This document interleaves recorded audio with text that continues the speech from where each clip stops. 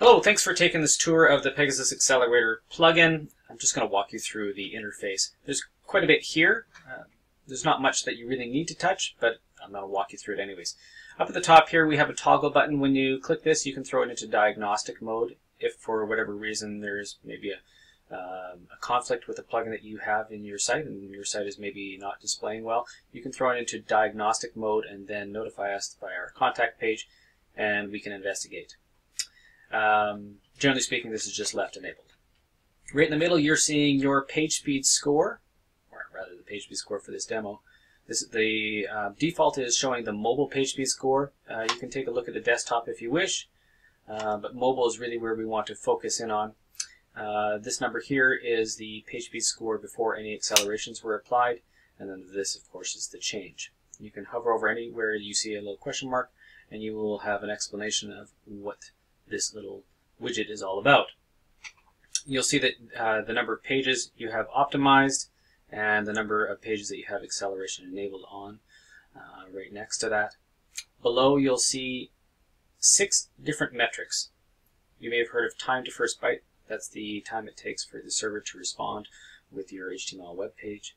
First contentful paint is when the browser first renders part of the page. First meaningful paint is a little bit longer, but essentially it's another metric within the web browser. First CPU idle is when all of your JavaScript has pretty much finished parsing and any additional resources have finished loading into the page. Speed index is more or less akin to the fully loaded time. And then time to interactive is when the page becomes loaded enough to be interacted with by the end user. Of course, now these metrics are different here for mobile as they are for desktop. For desktop, of course, they're going to be a lot lower because the connection speed to the internet is much faster. And the mobile CPU is, of course, slower than the desktop CPU. These are just for informatives, but you may find that yours will show black or red if there's a high value here. Below you'll find, by default, the page scores. Now this is a list of your pages that have been optimized that have page speed scans applied to them. In this column you'll see the page speed score for your page before acceleration, and then over here on the right you'll see it after. Okay. You'll see little menu buttons to the right of each of these. You can click. You can initiate a rescan request, and that probably takes a minute or 5 or 15, depends on how many are queued in our API, but generally speaking it's under a minute. You can actually independently scan this with Google PageSpeed Insights and it'll open up another tab. You can also independently scan with GTmetrix. Now keep in mind GTmetrix version of PageSpeed is different than the Google PageSpeed Insights, which is what we use. We use the scores available from the version 5 PageSpeed Insights. For the accelerated page you can perform the same. You can initiate a rescan or scan independently just to confirm by opening up in a new window the Google PageSpeed Insights URL with your page. Or you can scan it independently with GTmetrix. Now one thing to note is that occasionally you may find a score that is lower than perhaps the average, and it may be that for whatever reason the network connection to your website might have been slow. You can always, of course, rescan to confirm that. Over here you will find a checkbox that will give you a brief indication of what may be affecting your page speed score. You can click that, it opens up, it pretty much says that you've got a 98 out of 100, that's very, very good. The only thing that it says that we're getting information back from Google PageSpeed Insights is that perhaps not all static assets have a efficient cache policy. In any case, if you have 98, you're pretty much doing very well. Over in this column, you'll see the status of whether or not the page has been optimized. You can click this and purge your optimized page cache. This will put this into a state where it says it has not yet been optimized.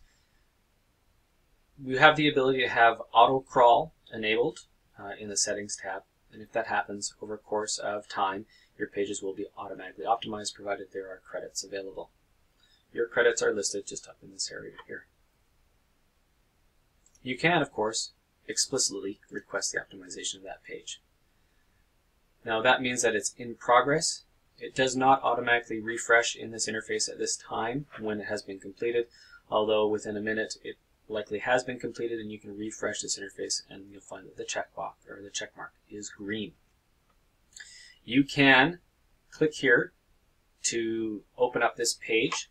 However, when you are logged in via WordPress as a WordPress user, opening it up within the browser that has been logged into WordPress, you will not see the optimizations. But it does give you a quick link. You can, if you wish, copy that link address and open up the page in an incognito browser or a different browser. Say if you're using Chrome, you can open up in Firefox to view your optimized page. All right. And then moving on, of course, these options are self-explanatory. If you have more than 25 results per page, you can scroll through to the next page there. The Settings tab lists all the different settings that you can change with Pegasaas Accelerator. Now, by default, we have the optimum settings enabled. However, you may choose to change some of these. We recommend that probably the only items that you would change may be the Defer Unused CSS. This one feature is relatively new to the plugin. It is something that can affect your front-end view of your page. If your page is not rendering 100%, you can do two things. You can either turn off this feature, or you can exclude a style sheet from being deferred. So what this function does is it basically stops the loading of any style sheets into your page. Now that's fine because we also include and inject the critical CSS required to render the page. It means that the page load is very fast.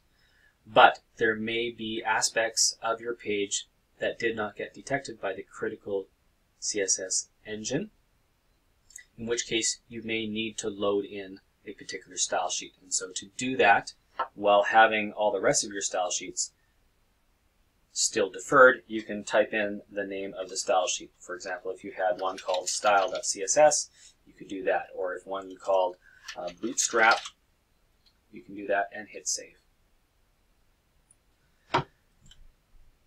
Apart from that, that's the only feature that we would probably recommend you play with at this point if you are having problems with any of the rendering. If you do have any issues at all, by all means contact us through our support page, and we are happy to investigate, especially if something isn't rendering quite right.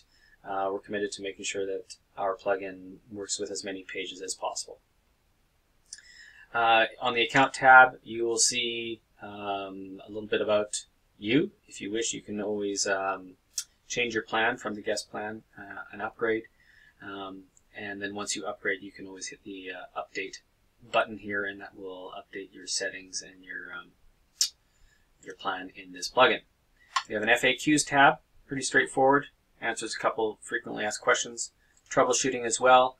If you run into any sort of troubleshooting issues, you can read through this and read through our responses in our articles.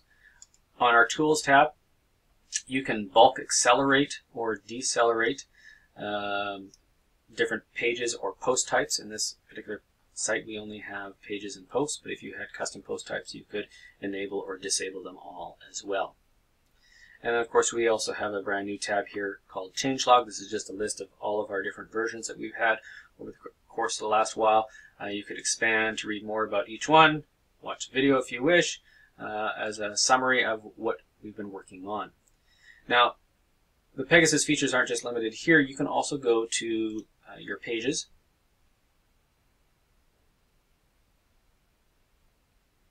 And you will find that on the right-hand side there are a list of columns. Now, it may be that these are not enabled. You can always enable them by going to Screen Options and then adding in Accelerated Performance Score, Mobile Time to Interactive, and Optimize. This here is your toggle for whether or not the page acceleration is turned on. Once a page speed scan has been completed, it will show the page speed score here, and then the what we call the time to interactive here as well. This will show on the pages and the posts or any custom post types. You can also clear cache or request it to be optimized right away. There are bulk actions available for you as well. From this menu here, you can enable acceleration, disable acceleration, optimize now, or clear cache on any of those resources. Up at the top, you will find a menu that describes a summary of your PageSpeed score for your site. You also find a list of your page optimizations. If you wish to clear the cache, you can do so here. You will have minified content within your site as well. You can delete the cache, delete CSS, and any image cache that you have. Now, of course, you may have a limit on the number of images that are included with the guest API. So if you are moving in on the upper limit, you may wish to upgrade your plan. And that's more or less the tour for the Accelerator plugin dashboard for version 2.2.10, I believe is the current version. Please let us know if you have any questions, if you run into any problems, or even if you're really enjoying the plugin. Thanks so much. Have a great day. Bye-bye.